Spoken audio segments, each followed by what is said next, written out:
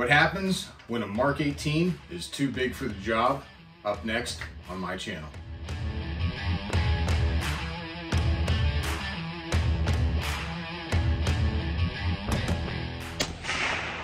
Impact!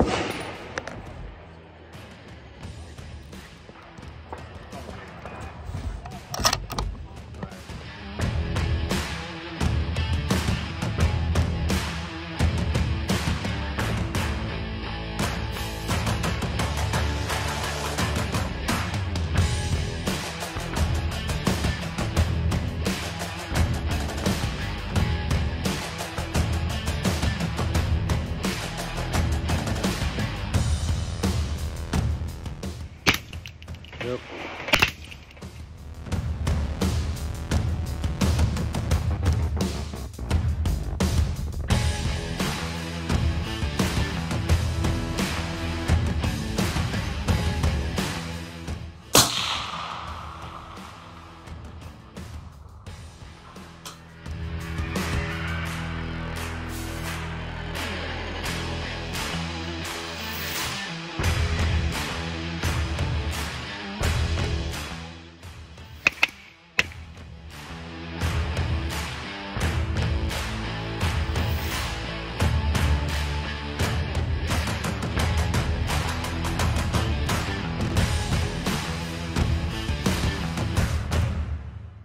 What's up everyone, and I've recorded this video at least 3 times.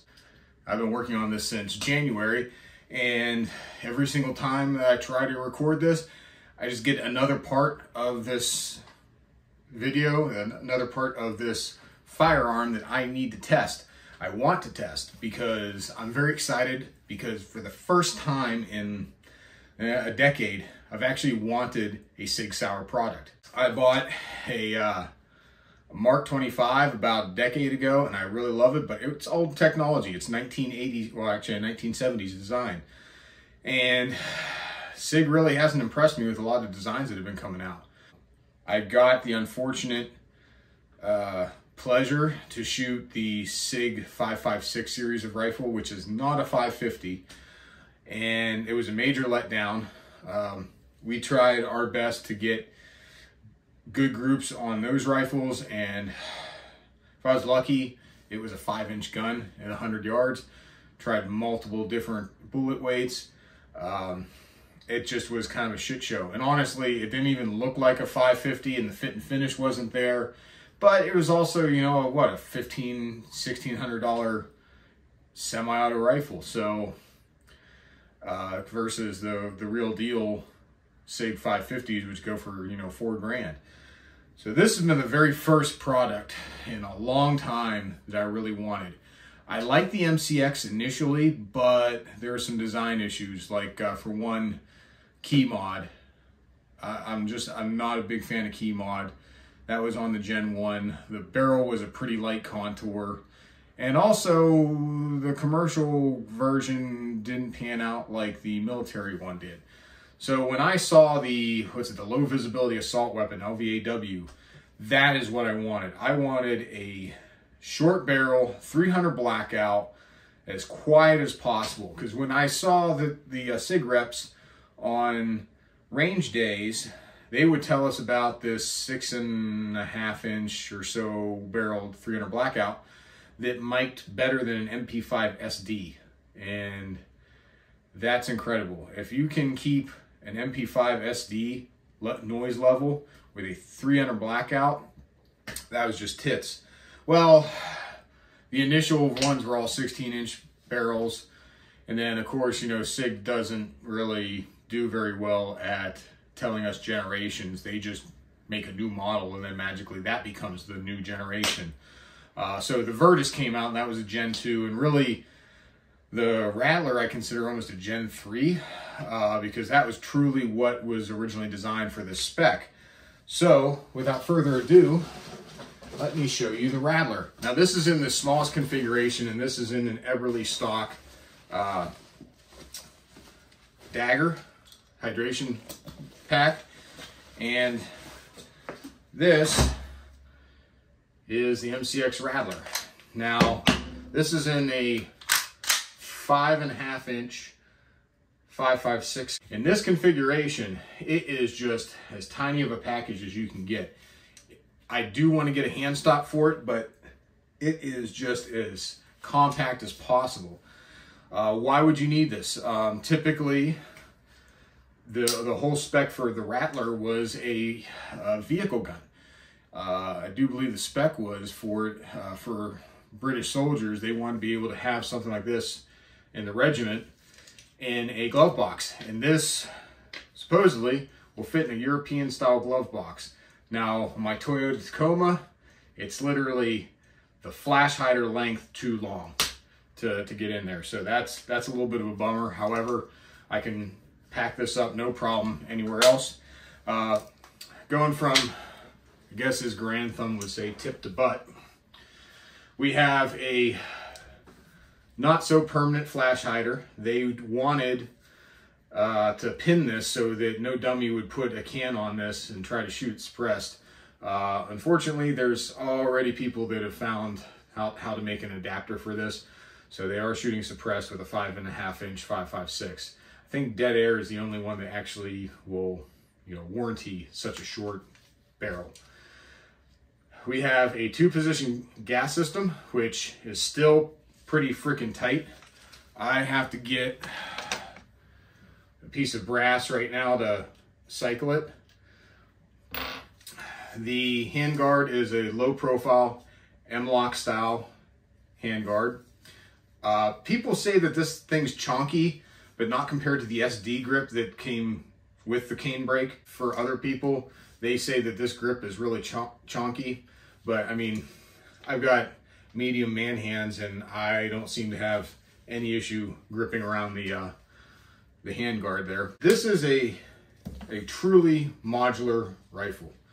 Unlike an AR where you have to basically change uppers, you can just change your grips, your hand guards, everything with just basically a push pin and a Torx wrench.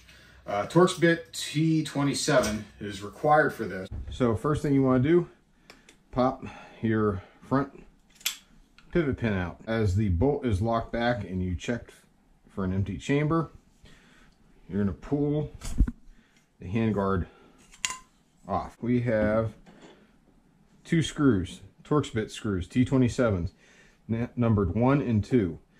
This handguard cannot get installed unless that screw is tightened down. So, I like to put the pivot pin back in. We're going to loosen the first screw. Loosen the second screw. And you're going to loosen it till it's all the way free. Because your bolt is pulled all the way back, you can now pull the barrel out, which can be kind of tight, especially on a new barrel. There, barrel is pulled out. That is your 5.56 barrel.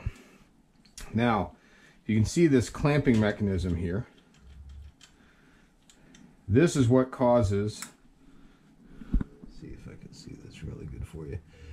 This clamp wraps around this ledge here. When I install the next barrel, which is our 300 blackout, if you see here how the ledge gets pulled in by this clamp.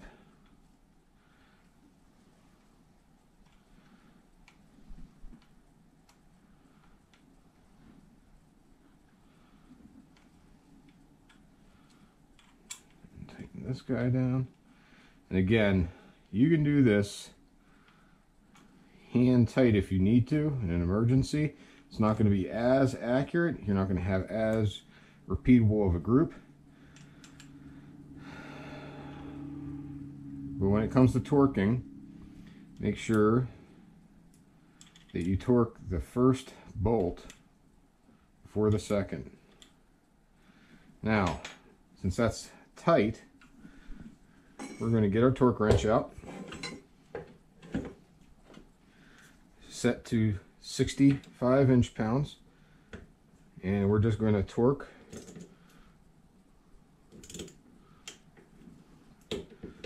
each one of these.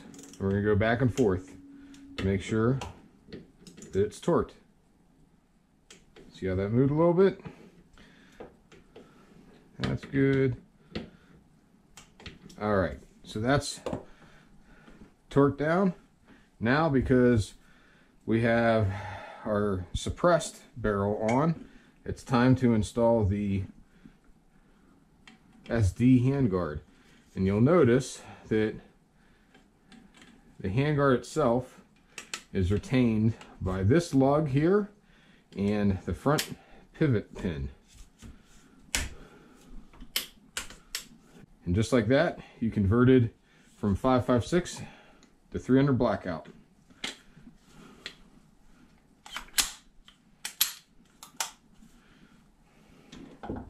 And then here is the magic. This is their quick change barrel system. This barrel system has 2 bolts in it and an indexing notch here and on this side. That indexing notch is the maximum point that you can push down with this barrel, and so the safety Nazis don't see or freak out. I'm clear. The Torx heads have a 1 and a 2 on them, numbered. So once you fully loosen these, the barrel pops off. You know, no big deal.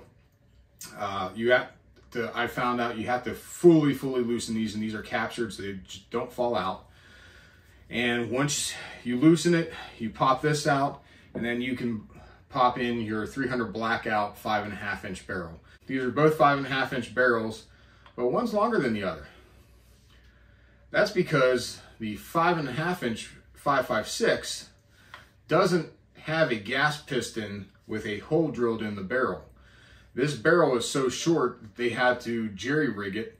So they have a gas manifold here, and after the bullet has started to leave the bore, there's an expansion chamber right here, and that expansion chamber is where the gas expands and then it goes up into the gas piston area. It's very similar to an M1 carbine type system, and I thought it was really cool. It was really, it was thinking outside the box. So we got a relatively blank canvas here. We're gonna see how accurate this 5.56 barrel is on the Rattler. I've got some Mark 262 clone ammo that I'm gonna be using for this, just to see what kind of accuracy I'm expecting. Now the 300 blackout is an absolute hammer, so I'm looking forward to this.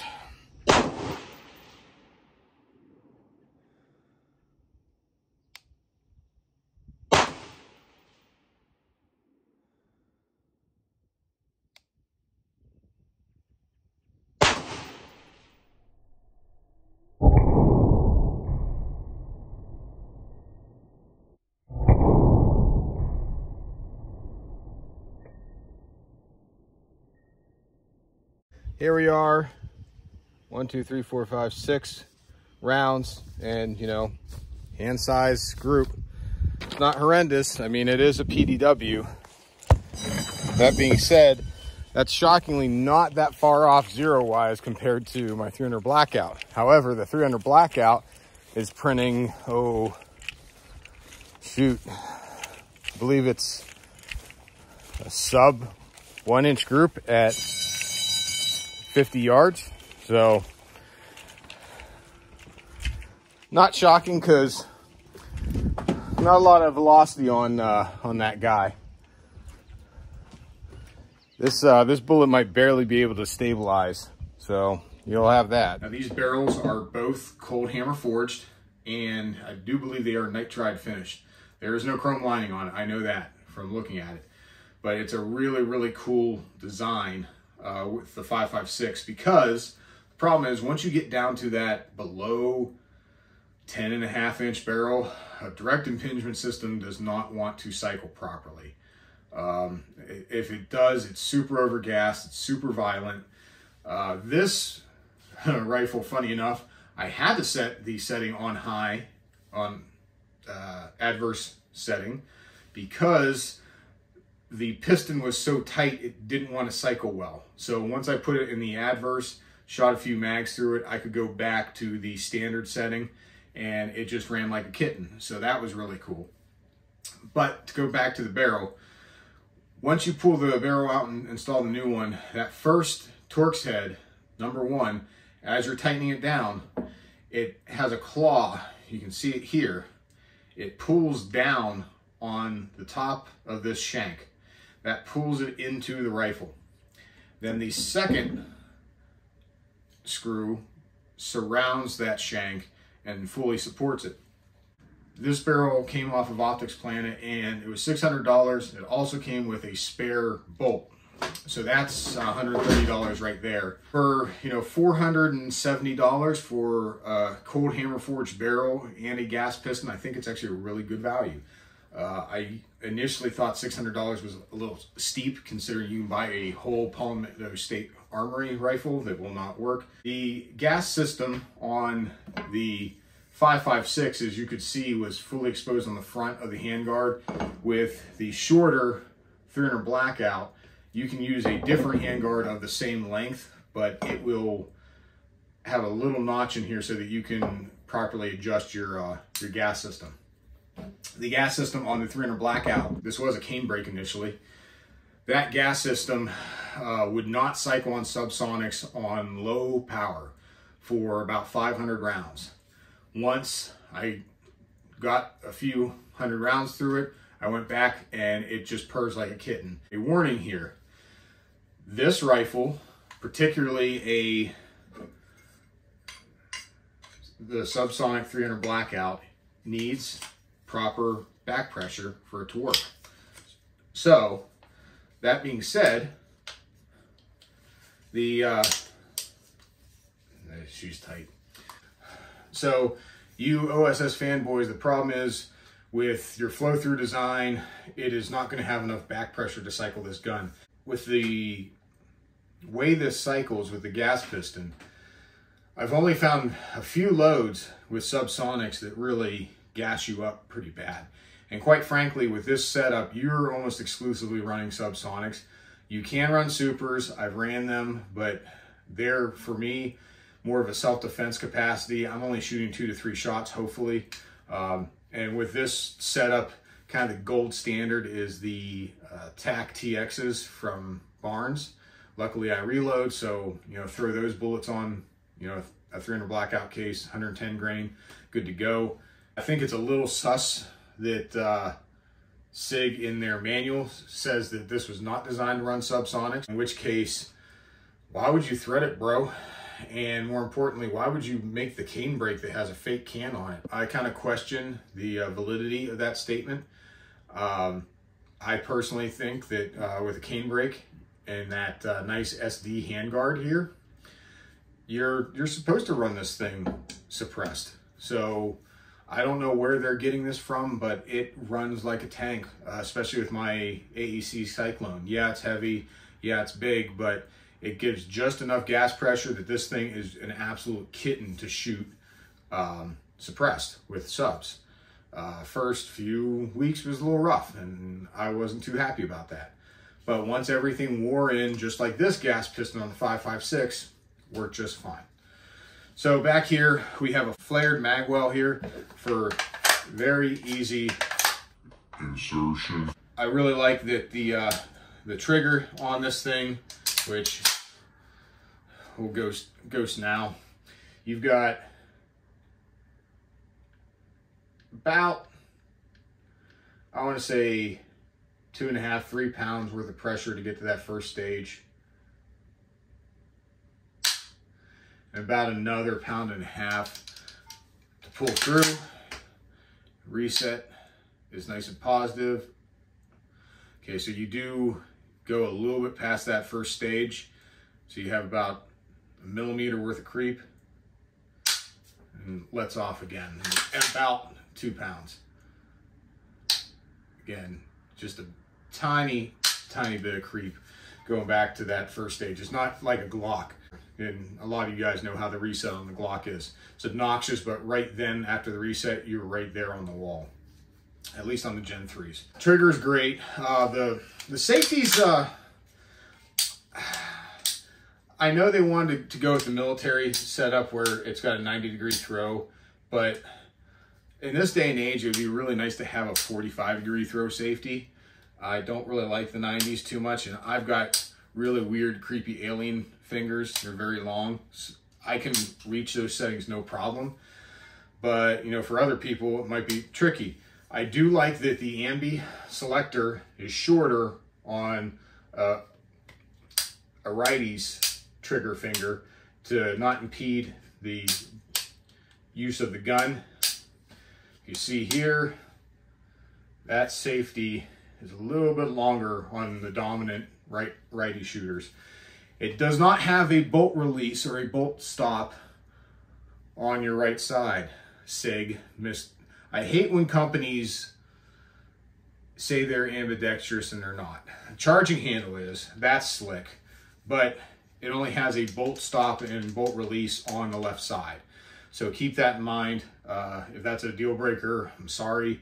I guess you could technically put this on like, you know, a night slower, which is technically also not a fully ambi setup, but at least has a bolt release. But it does have a magazine release on both sides. And let me tell you, that mag release is slick. So I don't have issues with it, but some people, they go and hit that mag release and it's a bit too short of a button for them, and they have a hard time reaching it. You have this mag release is literally twice as big as a standard AR's mag release. So it's nice to be able to hit that pretty easily. Now, for me, I got rid of the Rattler handguard, or the pistol grip. Now I have a standard Magpul grip, and that allows me to reach that magazine release a little easier. Funny enough, again, because of my fingers, my finger was out to here when I had the Rattler pistol grip on. So again, Magpul to the rescue. The magazine release is really well protected. I guess they could put something back here to protect it, but overall it's very hard to bump. The forward assist, or lack thereof, the reason why they wanted to get rid of the forward assist on this gun is because they knew this was going to be a bag gun. This was going to be in someone's console or in the side of a vehicle. They wanted as few snag points as possible. That's why the charging handle is so low profile on this thing too. This is all about a concealment gun. Yeah, it has the capabilities of doing other things, but really this is for putting in a bag, going out in the world, and people not screaming, oh, he's got a gun in that bag. It's a very, very small package compared to other options. The Mark 18 was one of the smallest rifles out there for conventional forces. The problem is trying to pack this, you know, cool guys do cool guy stuff, which is not me. They're having issues with, you know, getting this into bags, getting this into vehicles. They came up with the Rattler. If you look, even with the stock collapsed, that Rattler is significantly shorter than a Mark 18. We're talking almost half the length. The other thing within them for our Mark 18 is, for some people, it's a little too heavy. I take some friends out to the range, and they're smaller stature people, and a lot of times even a 10.5-inch gun is just too heavy for them, as opposed to something like this, which you can really feel comfortable tucking that thing in tight and shooting it. Unlike, you know, something like a Mark 18. The recoil impulse is different on this thing. Personally, I think you get a little bit more rise out of it over a Mark 18 or other DI guns, but it's smooth, it's not jerky. Half of that is the magic that's inside here, which we'll get to in a minute. Coming back here, this is kind of one of the most revolutionary things, and this is one thing I love. No more castle nuts, no more buffer tubes. This is a Picatinny rail interface, and you simply loosen up this, T27 Torx head. This whole stock slides off. You can put, I think there's like 7 different stocks you can choose from. You can choose from collapsibles. You can choose from the Minimalist Plus side folding, which this is. You can get the Minimalist, which I believe the stock comes down to here, so it's a little bit smaller. You can get an M4 style collapsing stock, but it is thinner. And next you're probably gonna ask, why the hell do I have KC rear sights and nothing up front here? That's because my CAC front sight is on my primary handguard. What Sig did to fight the wobble, so to speak, on your upper and lower play, they did something kind of neat. There we go. Our upper is apart from our lower. The lower uses a kind of essentially the same thing as your M4 buffer detent. And that detent pushes up on the rear lug of your upper to give you a tighter fit. This is kind of a way to get around fitment issues with people that don't like sloppy upper and lowers. I think it's a little bit better of a design choice than something like an AccuWedge. AccuWedge is kind of junk. The trigger itself is almost a standard AR trigger, except that it's been beefed up a little bit from what the Sig designers have said about the MCX Rattler and Canebrake. That bolt velocity is a little bit tougher to deal with triggers, and apparently the trigger life on a standard AR trigger is just not there, so they had to beef up some of the areas. Like if you look at a Geisley MCX trigger, they've got a guard around the outside, and I believe that is for when the hammer gets cocked back, it's to protect it from overdriving into your reset. That's kind of something to keep an eye out on. So apparently these triggers, they were saying that these will last tens of thousands of rounds. So I'm kind of excited about that. Now, internally here, you have your standard MCX buffer to prevent any excessive impact to the receiver, and then lots of scalloping internally here. I'm going to assume to cut down on weight because she is a chunky girl. And then, of course, because the MCX has a dual recoil spring up top, the top end here is beefed up compared to an AR-15 lower.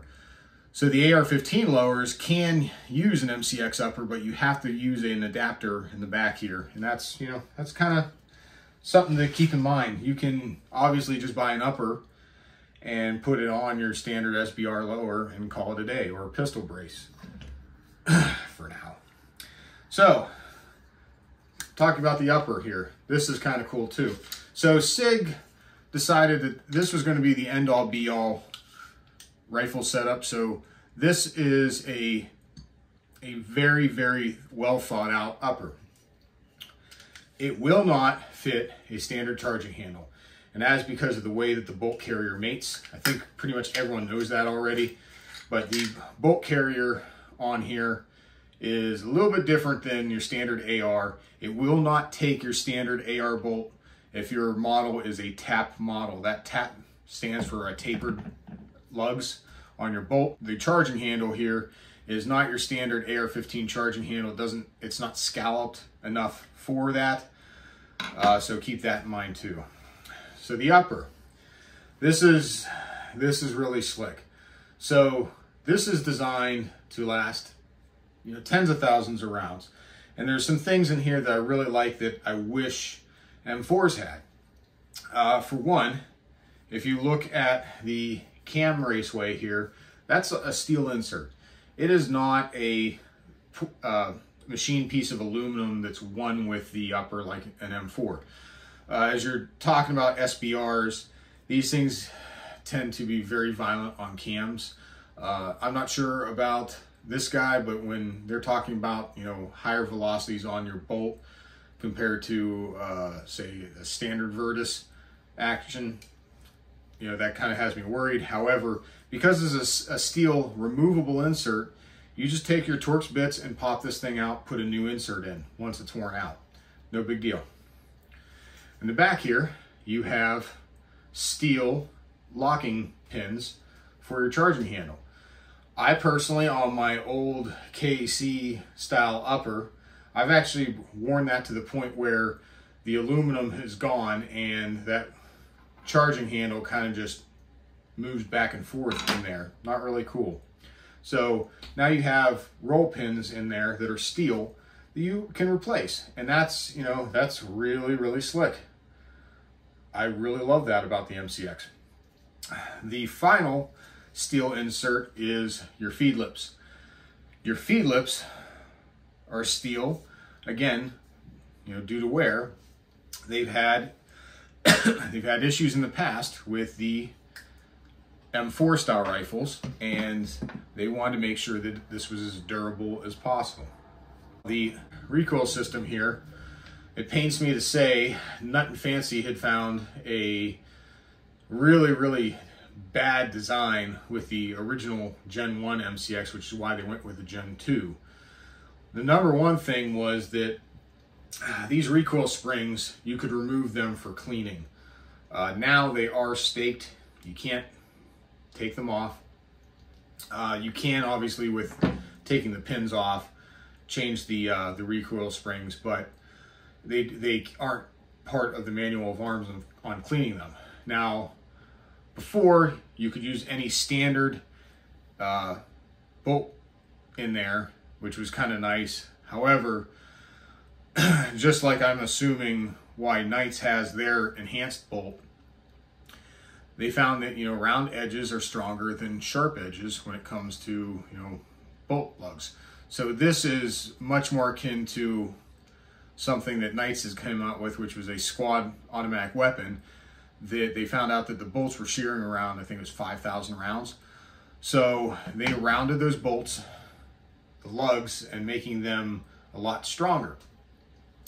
It's exactly what Sig did with this bolt. It sucks that it's a proprietary bolt. However, again, if you're buying spare barrels, they come with a bolt. So, there's that silver lining. Now, as you can see, it literally looks like a chopped down M4 bolt, M16, AR-15 bolt. However, it's not. If you look under here, they have a captive firing pin, retention pin, which I really wish more companies would do. It has a spring in the firing pin area to prevent it from going off if that bolt gets a little bit too hot going back into battery, which is a nice touch. They also added an out of battery firing pin block too, so that's a slick option. The other great thing is this bolt can get away with being disassembled without taking the quote-unquote dog bone out, and it's a little bit of a pain in the ass to do it, but it can be done. I do believe on the Gen 1s, don't correct me on this because I'm not Military Arms channel, the dog leg on the original was a little bit harder to take in and out, if it could even be taken in and out. I'm not entirely positive, but overall they designed the bolt carrier to be a little bit more user friendly.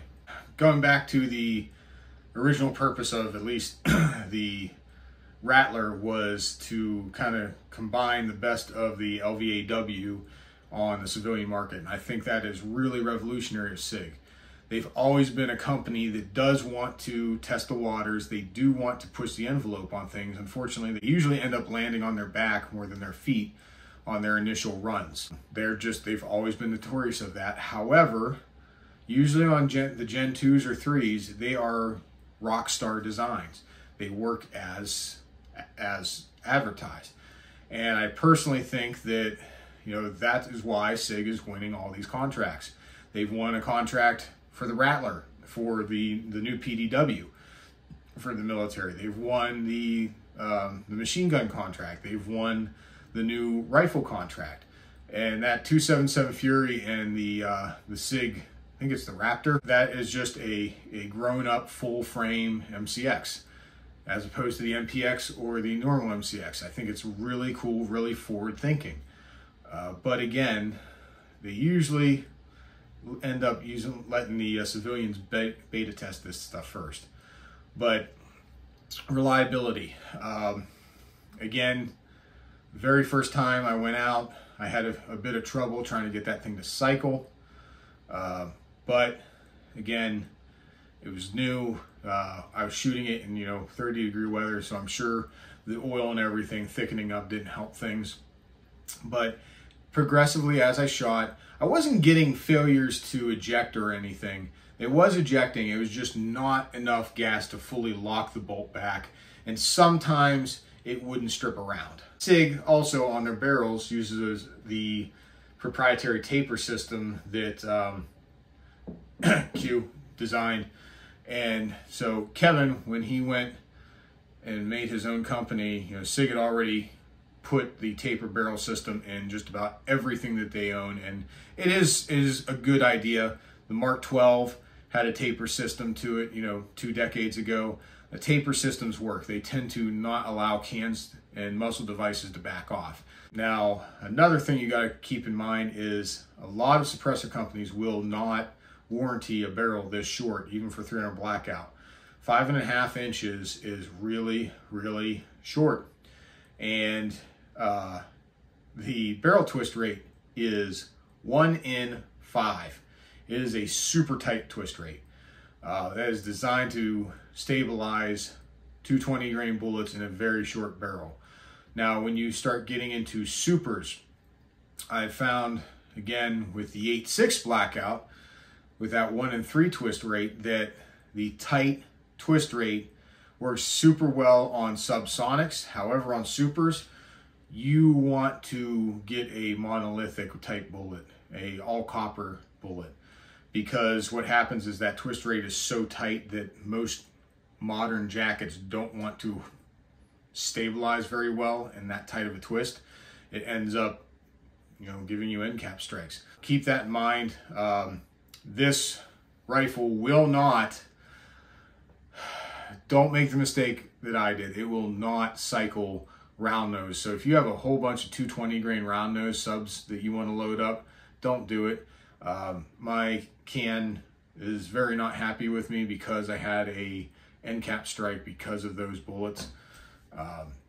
I was unfortunate enough to find that out a little too late, but the round noses won't cycle for obvious reasons. Most round nose won't cycle in a modern firearm that's not a bolt action, that's a single feed action.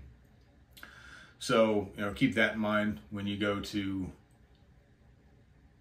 shoot one of these things. If you're a reloader, try to keep with your standard full metal jacket pointy bullets, or this barrel luckily actually stabilizes those berries plated 220 grains, at least my barrel does.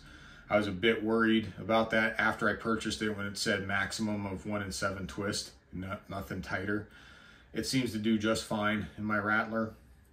I'm wondering if that's a twist rate plus barrel length issue, but other guys that have a 1 in 8 or even a 1 in 5 and even a 1 in 7 twist rate do have issues with it. So obviously test your loads. Be responsible. Don't shoot it with your damn can on while you're testing. It's just common sense. Otherwise, I've really loved the accuracy, the reliability of it once it was worn in. It's been a great rifle, and I can't wait to hit the range more with this. Now, shooting this rifle in particular, it's kind of cool because you can shoot 5.56 and 300 blackout, and it's literally just a barrel change. It takes 2 minutes, and you don't have to have a spare upper. Everything is a system, and I like, especially with the tack stamps, I like having just spare parts instead of a whole upper to go with. Now, keep in mind, the one thing I do want to touch base with you guys on, the MCX Rattler, the MCX cane brake, they are not compatible with standard Virtus barrels and uppers.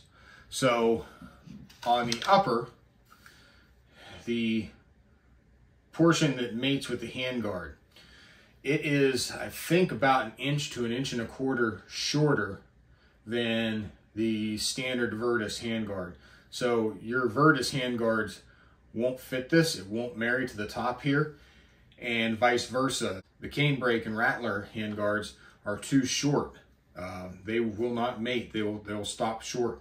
The other issue is your portion of the bolt carrier that your piston impinges on right here. Again, it's shorter to make up for that length. That is why you have Virtus only and Rattler only barrels, because when this thing is mated up, so you can see like that, that piston has to hit that guide rod to unlock. Well, with the Virtus is longer, so it'll hit that piston and it'll never come home because it's too long. A lot of people are not harping on that. Some people are using their reviews and calling it a Rattler, when in reality it's a 6.25 inch 300 blackout Virtus, not a 5.5 inch Rattler. When these first came in, wasn't really interested in it. I just didn't like the look of the handguard. It was too blocky for me. But when the cane brake came out, it checked every mark off of my, I really want an MP5, but I can't afford an H&K. I can't afford a true H&K, which is a 2 tax stamp gun. And on top of that, the fact that it's inexplicably hard to find an SD. Dakota Gunworks, I think it is, makes one. But again, I don't want to spend, you know, $4 or $5 grand on something that's just a blaster for me. So, you know, having this SD style handguard and being able to shoot 300 blackout suppressed, super quiet. I mean, I've taken pest control to a whole new level when I'm shooting inside my house at some of these pests that are in the backyard, and I'm not bugging the neighbors. That's really the whole intent on this rifle, is to be as quiet as possible. And of course, you know, I'm doing everything legally, but you have to be good stewards. As the Second Amendment constantly gets attacked, we have to be good stewards of our rights. Getting into people's faces, screaming at them, threatening them is not the way to go forward. If you look at things like, you know, abortion rights, the people that are screaming the loudest are getting a very, very negative pushback, because even though it might be considered their right, they're so violently angry about their rights that it really leaves a bad taste in people's mouths. You know, I'm a libertarian. I think a lot of you have figured that out. I really don't care what you do, all right? As long as you're not affecting me, I don't care. But, not but against rights. You need to present yourself as a reasonable person. And the reality is, people are not reasonable anymore. So please, be kind, train hard. Always something audio-wise here.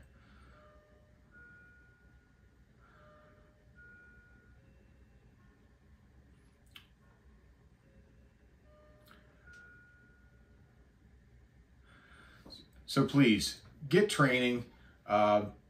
As the mall shooter in, what was it? Not Kansas. The mall shooter that was shot by Mr. Dickens. That kid was 22 years old. He'd only been concealed carrying for a year. He had practiced. He had put in the work. He engaged a threat at 40 yards with 10 shots, 8 shots hitting the bad guy, and he proceeded to engage and close with the enemy. So if a 22-year-old can do it, you should too.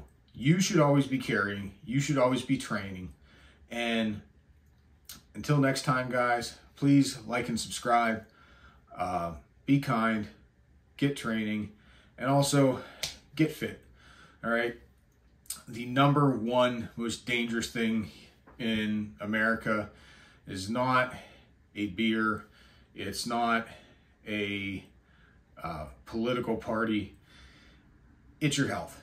And being drastically overweight, you know, most of my young adult life really showed me how badly that affects your quality of life.